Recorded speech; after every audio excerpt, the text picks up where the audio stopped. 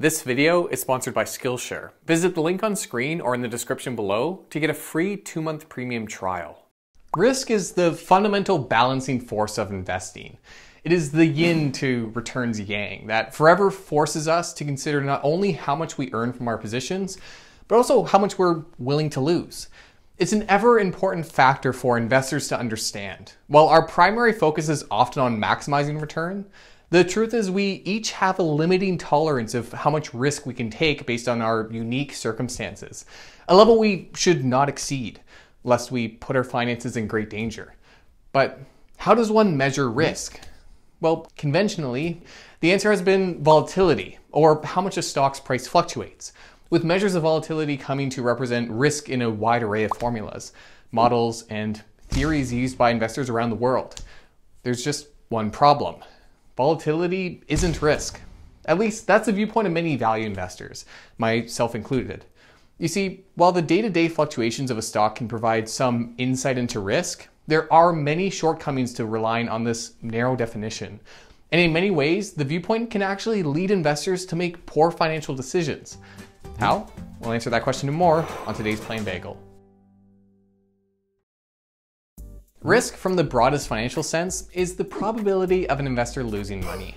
It comes from many different sources, ranging from internal factors like a company's management getting caught in some scandal, to the more external environment that the company operates within, inclusive of the government and the economy as a whole.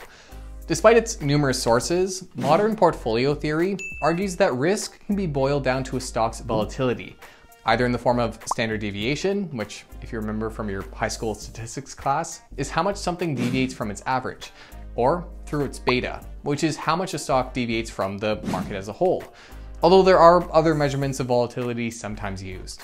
Overall, using volatility as a proxy for risk is an easy enough logic to follow. A stock's price should, in an efficient market, reflect all information about that company. And a fluctuating stock price likely reflects uncertainty from investors, implying a higher risk. On top of this, higher volatility means a stock is more likely to reach lower lows, all else held constant. So for an investor looking to sell, volatility will increase the chance of them selling when things are down. These assumptions have formed the basis of theories, modern research papers, and popular financial formulas used by many across the industry. But in a 2007 shareholders meeting, Warren Buffett famously declared, "Volatility does not measure risk." The reason? While volatility does provide information about a stock's price, it has a number of shortcomings that in certain situations actually make it a pretty bad gauge of an investor's risk. Now, not everyone agrees with Warren Buffett here. There are many investors, and especially traders, who believe volatility is the best measure of risk that we have. And I'm not going to stand here and claim that I, Richard Coffin, have a better approach than the industry. But there's a lot to be gained by viewing risk from a different perspective. Not only will it help you avoid the common pitfalls that investors see that comes from focusing too much on volatility, but it should help you better tolerate market declines as a whole. But before we get into the alternative definition of risk, what are the shortcomings of volatility? Well, there are really 3 that I believe are worth highlighting. The first is that not all volatility is actually bad. Remember, volatility measures the dispersion of a stock's price from its mean or its average, which includes downwards and upwards movements. For example, take a look at the following 2 stock graphs. Which would you say is a riskier investment? Well, according to volatility, the answer would be stock B, given that the price deviates more from its average. But if we go back to our definition of risk, the probability of losing money, it's clear that stock A has done just that for its investors and is clearly not doing very well. So it could be argued that volatility is wrong here. Now, there are some measures out there, like downside deviation, that address this by only accounting for downward movements in a stock's price. So one could avoid this problem while still using volatility. But that doesn't prevent the second shortcoming. Volatility is a backwards-looking measure. In order to calculate volatility, we need to use historical pricing data. And while this may tell us the risk that the stock faced in the past, in practice, investors should only care about what the future holds, not what the stock has already done. For example, imagine you're invested in a public company that operates 2 businesses, a boring yet stable utility company, and a high-growth, high-risk experimental energy firm that's trying to run cars off potatoes. Don't steal my venture idea. For years, this company has had a fairly stable stock price. But let's say you find out today that the firm will be selling its utility business. Logically, the investment has now become a higher risk holding. Now it's relying just on those potatoes to run those cars. But the historical volatility won't reflect this change until some more time has passed. Even if the price jumps or drops today, the measure of volatility is often measured over a period of time and will be influenced by past pricing data that is no longer relevant. So according to modern portfolio theory, this investment may still be appropriate for more conservative investors, even though in reality, that's clearly not the case. Now, this isn't to say that there's no value in studying the past. We can still gain valuable insights by observing how a stock has moved historically. But as you can see, relying exclusively on the volatility can lead you to miss fundamental changes in the business that might alter the risk you're facing. Finally, the third shortcoming of volatility is that it focuses exclusively on price without considering something's actual value. Now, this is a point of debate among investors from different schools of thought, namely active versus passive. But value investors believe that stock prices can deviate from a stock's true worth. And just because the stock price is fluctuating doesn't mean that the value or true worth of the asset has changed. This is something Buffett himself explained through an example in the same shareholder meeting we mentioned earlier.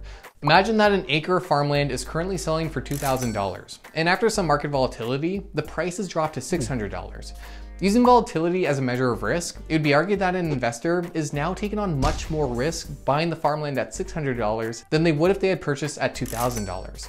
But clearly that doesn't make a whole lot of sense.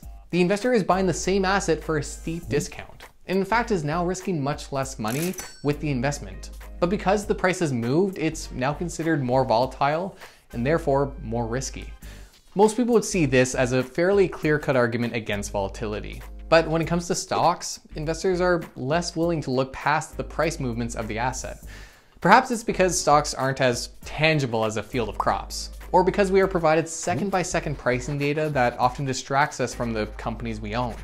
But regardless of the reason, we tend to believe that stocks that have dropped in price are now higher risk than those that have risen in price, even though the lower price allows us to put less money at risk when we buy the stock. Put another way, stocks are one of the few things in life that humans enjoy buying when it's more expensive to do so. And likewise, one of the things we often try to sell when it's likely to provide a loss. It's sort of backwards, isn't it? And I think part of the reason is because we tend to view volatility as being risk. A drop in a stock's price leads us to believe that a company has become riskier, even if its underlying business hasn't changed in that circumstance. So how should investors view risk if not through the lens of volatility? Well, let's go back to our definition from the beginning of the video. Within the context of investing, risk is the probability of losing money, or as value investors like to put it, the probability of permanent capital impairment. And there are only two things that can cause such an impairment of an investor's capital. The first is selling when a stock's price is down, because while stock prices fluctuate daily, losses are only realized when we actually sell the position. The second cause is some irrevocable change to the underlying investment. That is, the very nature of the company we hold or its business as a whole has changed, resulting in a decline in the stock's inherent value. This could include a substitute making a firm's product now obsolete, or some new regulation significantly hampering a company's operations. Regardless of the cause, these events can greatly impair the value of a holding and lead to a loss, even if the investor continues to hold. Now, the average Joe investor can rarely stop a company from going out of business, but we fortunately have a lot of control over the first factor. Of course, holding a stock forever doesn't guarantee that you will make a profit, but being the emotional creatures that we are, we tend to make poor investment decisions when we watch our stocks on a daily basis. So by controlling our impulses and actually ignoring volatility, we can reduce the probability of selling when things are down, which in turn will actually lower our risk.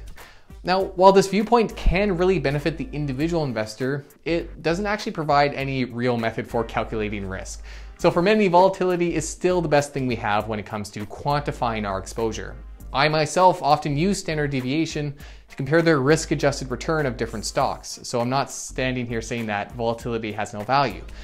And there are also some circumstances under which volatility really is one of your primary risks, namely if you face a short-term time horizon. For someone trying to sell their stock over the next 30 days, for example, the day-to-day fluctuations become a lot more important to their return. But for anyone investing over the long term, volatility doesn't really paint the whole picture. It may tempt you to sell when things are down, which itself increases our probability of selling at a loss. So if you're investing for the long term, take the perspective of the farmer. Sure, the market might be telling you the second by second changes to the value of your land, but what do you care? If you know what you're doing and you find that you're able to grow the same number of crops as you were the year before, then realistically, you aren't facing any more risk than you did before. Thanks for watching. If you like this video, make sure to hit the like button. If you like what we're doing here, make sure to subscribe. Hit the bell icon for notifications about future videos. If you have any feedback or topics you want me to cover in a future video, leave a comment down below. For the Plain Bagel, my name is Richard Coffin. Thanks for joining me today. As an investment analyst, I'm always trying to learn new things, whether it be about new companies, financial products, or just things I haven't yet learned through my job or education. I try to be a continual learner, and that goes beyond just within the world of investing. For example, lately I've been really into DIY home renos, partly out of need for the new house we purchased, but partly out of interest. And to help learn these new skills, I've been using Skillshare quite a lot lately. Skillshare is today's sponsor, and they offer a learning platform with thousands of tutorials and lessons on most any skill you can think of. For example, for anyone looking to create videos like I do, I always suggest they check out video editing with Adobe Premiere Pro for beginners. It covers how to use the program that I use to edit my own videos. And I learned a few really helpful shortcuts and tools watching it myself. But maybe you're looking for something to help you with your career. Well, Skillshare has you covered there as well. For example, I found How to Get a Job, a step-by-step guide, to be a handy overview of the things you need to be aware of if you're looking to start or change your career. It's a really handy service. It's all accessible online, lessons are segmented so that you can tackle the new skill over time, and the skills they cover are seemingly endless. You can go to their site right now and search what you're interested in to see if they have something to offer. And if you do decide you want to try it out, the first 1,000 people to go to the link in the description below will get a 2-month free trial of their premium membership, which gives you unlimited access to the courses. So learn something new today, support the channel, and check out Skillshare.